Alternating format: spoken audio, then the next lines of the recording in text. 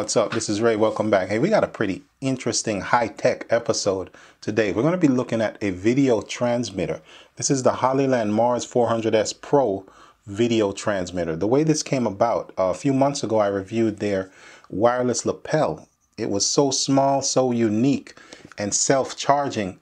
The video came out really cool. So they must have liked the video enough that they asked, would I like to review their 400S video transmitter? This is something I don't have any experience with.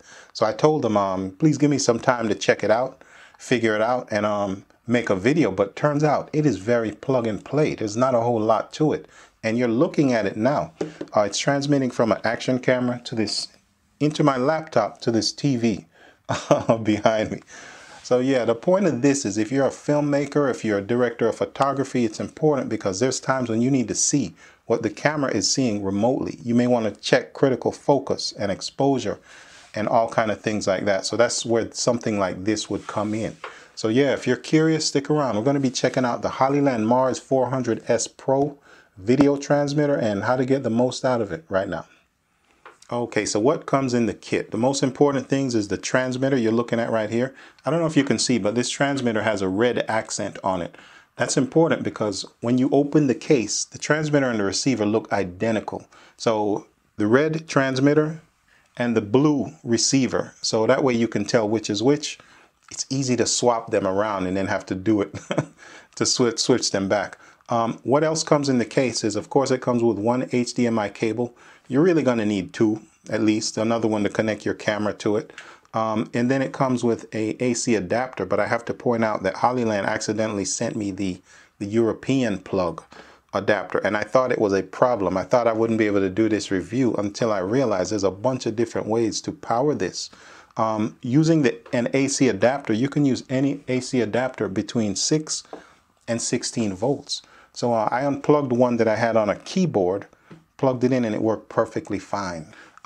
It can also be run using a USB-C type plug that you charge your phone with. That is really versatile. And finally, it can use the industry standard Sony type battery. So that's 3 different ways. I didn't need to worry about that AC adapter. Next thing it comes with is 5 different antennas. Transmitter and receiver both use 2 antennas, as you can see. So the 5th one is, of course, a spare. Another thing, I thought this was going to be so complicated. I was going to have to read a bunch. I didn't have to read the manual at all, because once you plug everything in, you don't even have to synchronize the channels. Once you change the channel here, it automatically adjusts and receives the signal from the receiver in a few seconds. So you don't have to think about that. So that's basically what comes in the kit. I don't know if I mentioned it, but I'm transmitting right now through this action camera. I'm not using the Lumix that I'm using because when you press record on the Lumix, it stops sending out a signal. It won't transmit a signal while it's recording because they limit that to the GH4, 5, and higher models, but the action camera is working fine. So let's look at how to use this now in a practical way. Okay, so what's a good practical use for something like this? Does everyone need it? Well, for my case, I'm looking at my camera display right now, and I can't tell if I'm perfectly in focus. Sometimes the autofocus will lock onto the background instead of me, and I don't realize it until I'm going to edit the video. And when I realize that, I have to stop, come back, set up everything, and reshoot. Sometimes I even have to change clothes if I'm wearing different clothes. That's a problem.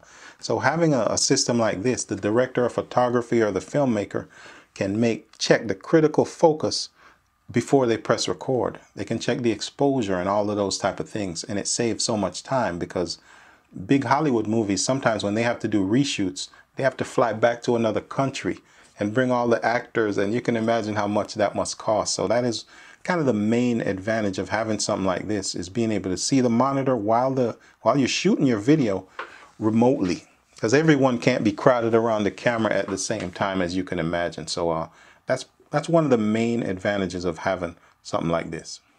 Another advantage of something like this is, let's say you're shooting a wedding and you have the camera and you're aiming at the bride and groom cutting the cake or feeding each other the cake. Everyone can't see that because you're there. You may be blocking their view. So having this connected on top of your camera, it could be transmitting to a big monitor for the whole crowd to see what's going on and not have to crowd around. And that's so much, that's so nice. It means so much to the bride and groom for that to be able to be done. So as you can see, there's a lot of different ways you can apply this and put it to use. So ways I didn't even think of yet. So that's another feature that you can use this for. Okay, so what kind of inputs does this use? Of course, it uses HDMI because it's good for high definition or 4K, but it also uses SDI inputs. That's the kind of input that a RED camera or a cinema camera would use. So it's important to know that it's made for those type of high definition formats. Another technical tidbit is the transmitter and the receiver use two small fans to keep them cool and to circulate air through them. So when this is on top of your camera, it's important to keep in mind the fans are super quiet, but if you have a shotgun mic right next to it, I'm curious, will it pick up the fan? I don't know. So that's something you're going to really want to keep in mind, is maybe if it is picking that up from your microphone, you may want to attach this to a tripod or something off the camera to next to it, and that should solve the problem. But it's something I just had to point out. And that's some of the Canon cameras, the modern Canon cameras will overheat because they don't have this type of cooling system built in, like the Canon R5. So yeah, Hollyland is really thinking ahead. You can't afford to have something like this overheat and shut off on set. You can imagine, time is money. Okay, so let's talk about the features that are in the menu. For one of the most important things I think this has is a Wi-Fi transmitter. You can transmit from the transmitter to your phone and monitor what's happening from there. That's very useful. I haven't downloaded that app yet, so I can't really show it to you, but that is very important that you can do that. You can also adjust the fan speed. That's important because if you're shooting in a hot, humid environment outdoors in the sun, if it detects overheating, you can adjust that. A lot of cameras don't have that. So you have system settings and a scene mode and a setting in here to change your Wi-Fi password. So those are the basics of the settings in the Mars menu. I don't know if I mentioned, but there's 8 different channels, video channels on here. And as you choose the channel, you press the enter button in the middle, and it will take a few seconds, as you can see here. Yes. So that's pretty much it. So if you do get a signal interference or something like that, that's pretty much the way you do it, is to choose a different channel. But that's really the only controls that I'm running across on here. There's not a bunch of menus on here, and that's really what you want. The simpler, the better. All right, so let's talk about the build quality. When you look at it, you may think it's plastic, but it's not. It's all metal. The entire case is metal, and it feels kind of warm.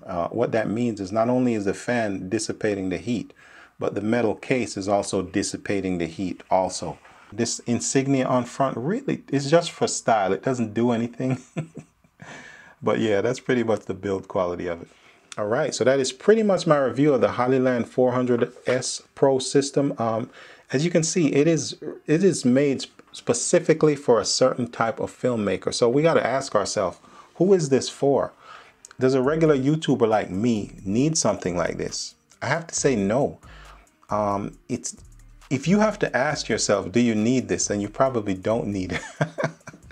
But if you're a professional filmmaker, if you're doing hardcore video like this, there's some people who probably cannot do without this. It's probably mandatory before they move on to their next shoot to be able to check what they got on something like this. So it's very, it's a kind of niche product.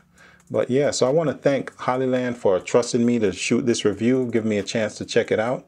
Let's talk about the price. I see the price for this fluctuating between $600 and $650 at the time of this shooting. So I'm going to put the best links to the best price for this below. I'll see if maybe Hollyland has any discounts or anything like that. And also, because this is not something I use regularly, maybe there's some important things I left out. So if you have any questions that I didn't address in here, definitely leave them in the comments below, and I'll see if I can answer them the best I can. But yeah, thank you for watching, and keep in mind, no matter what you do to transmit your video, I never thought I would ever say that. Until next time, as always, keep it real.